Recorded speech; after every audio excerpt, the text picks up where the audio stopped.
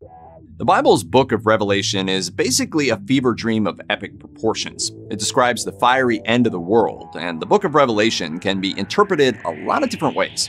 Here's the big old story behind the Bible's book of Revelation. Many people interpret Revelation as a sign of what's going to happen in the future, but for its author, it wasn't a mystic prophecy of something that was going to occur thousands of years later. It was actually both a rousing propaganda message and revenge fantasy all in one. According to Elaine Pagels, one of the world's foremost biblical scholars, the author of Revelation had just lived through an unimaginable catastrophe. In 70 CE, an armed Jewish revolt in Jerusalem was put down by 60,000 Roman soldiers who also burned down the temple and destroyed the city. As far as the revolutionaries were concerned, this was not how things were supposed to go. Early followers of Jesus didn't think his return was something far off, but very soon, even in their lifetimes. He was supposed to come back and destroy Rome, the empire that killed him. Instead, Rome was the one winning, and Jesus was nowhere to be found. What had happened to the plan?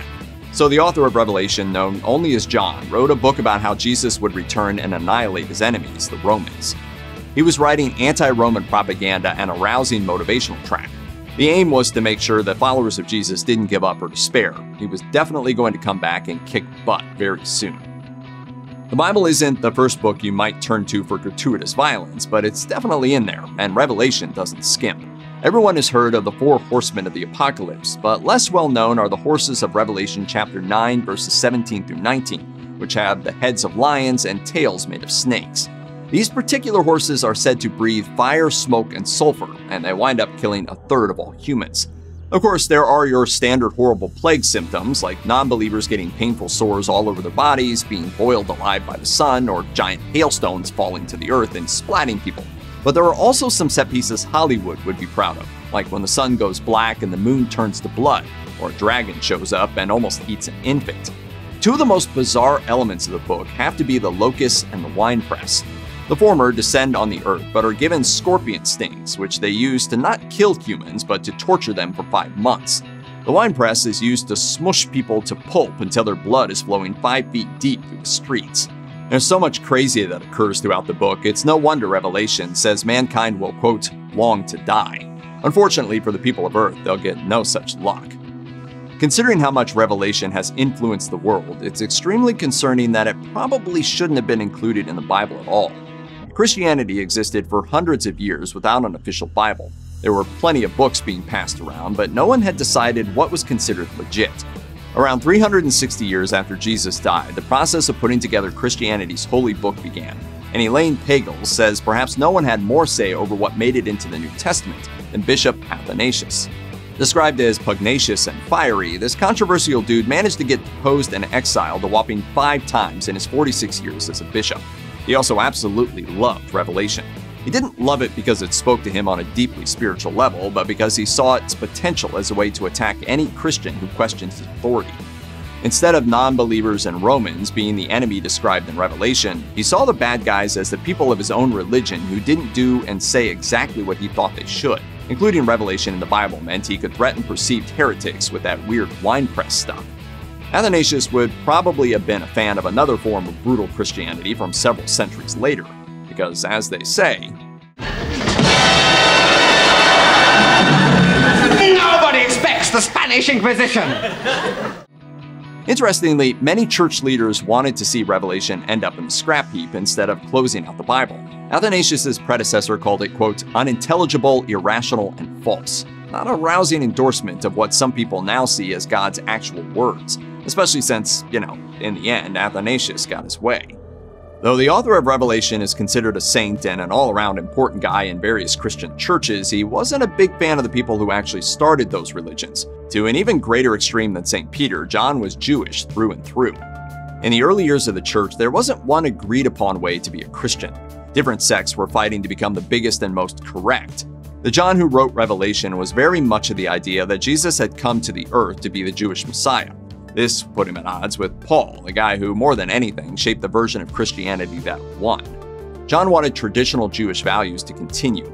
He didn't like that Gentiles could become followers of Jesus without adhering to the rules set out in the Torah, and he was definitely against women in power. At one point in Revelation, he refers to a woman who was a leader in an early church community as a, quote, Jezebel. and he was not exactly a fan of intermarriage between Jewish followers of Jesus and Gentile believers. He didn't even want the new churches to accept Gentile members, calling one that did a synagogue of Satan. Even at the time, these views would have seemed old-fashioned to many new Christians. It makes sense that John's version of the budding religion was the one that died out quickly. It would appear that some people have gotten their ideas about the Antichrist and the sign of the beast, 666, not from actually reading Revelation, but from watching The Omen. 666 and the beast were never supposed to represent a future evil Antichrist who Jesus would return and defeat. Revelation is just lousy with numerology.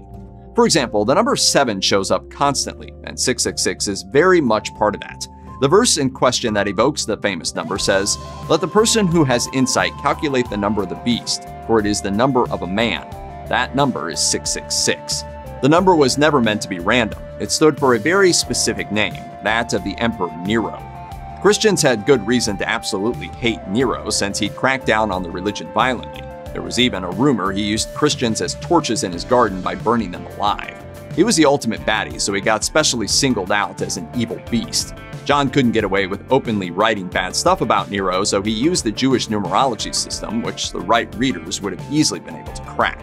Nor is the mark of the beast actually on the beast, it's on everyone else. Revelation chapter 13 verses 16 through 17 says the beast makes everyone on earth get this mark, or they won't be able to buy and sell anything. Elaine Pagels says this might have stood for Roman imperial stamps, coins, or even actual tattoos. Since Revelation is often interpreted as the story of a future apocalypse, it gets cited as proof of an upcoming end of days by a lot of people. In the old days, it wasn't people you'd consider crazies either. Scotsman John Napier, born in 1550, is celebrated for his contributions to math and science, but less so for his writing on Revelation that predicted the world would end in 1688 or 1700. Conveniently for Napier, he'd be 6 feet under by that point, so he'd never find out he was wrong. Same with the German pastor Johann Bengel, who calculated the 1,000-year reign of Christ prophesied in Revelation would begin in 1836. Even David Koresh of the Branch Davidian cult saw himself as the lamb mentioned in Revelation, and was preparing to open the 7 seals to bring on the end times, which he took to mean that apparently he should publish a book. Koresh and many of his cult members died in Waco, Texas in 1993, a dark day in U.S. history. More recently, a secretive conspiracy theorist who goes by the pseudonym David Meade interpreted a description of a woman in Revelation in an interesting way. He claimed that the description implied that a complicated astronomical combination of the constellation Virgo, the planet Jupiter, the moon, the sun, and various other stars and planets would bring on the beginning of the end. He first announced this would happen September 23, 2017. Being wrong didn't dissuade Meade, and he set the for real date as April 23, 2018. Unless we didn't notice something, it looks like that one missed too. If you ever wanted to visit a holy place and get a nice Mediterranean vacation out of it as well, the Cave of the Apocalypse should be on your list. John wrote in Revelation chapter 1 verse 9 that he was on the Greek island of Patmos when he received his vision, and dictated it to his disciple Prochorus. However, the claim that we found the exact cave he did this in is only based on legend. Still, it's important enough historically that both the cave and the monastery built around it in the Middle Ages were granted UNESCO World Heritage status in 1999. Despite the lack of proof, the Cave of the Apocalypse, now usually called the Holy Grotto, has been a popular pilgrimage destination for hundreds of years. Visitors still show up by the thousands. The entrance is now surrounded by the monastery, but you are allowed to go in the cave itself. There's a mosaic showing John getting his visions and the cleft in the rock where the voice of Christ supposedly came from. A fenced-off area is alleged to be where John slept every night, though no one seems to care where poor Prochorus got his Z's. There's even the rock John used as a pillow. The indentation his head made from repeated use is outlined in silver. To add to this realism, a monk sits on the rock and tells visitors how the book is written. Once you get your spiritual fill, it's time for Ouzo.